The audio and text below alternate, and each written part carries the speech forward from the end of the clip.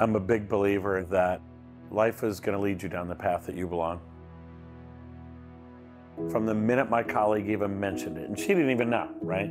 She just said, I heard you can make a diamond out of ashes. You know, it's like, huh, really? Who knew?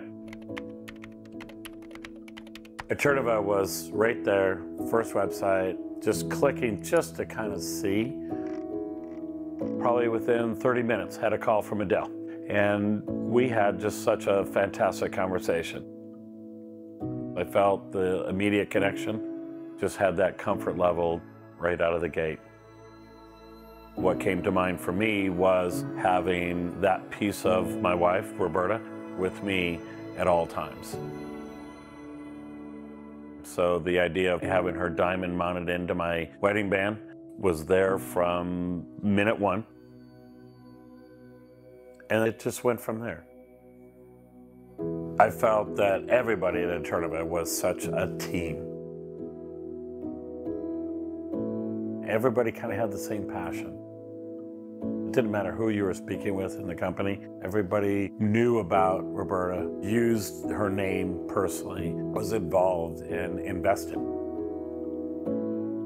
It sheds a different light on the whole process.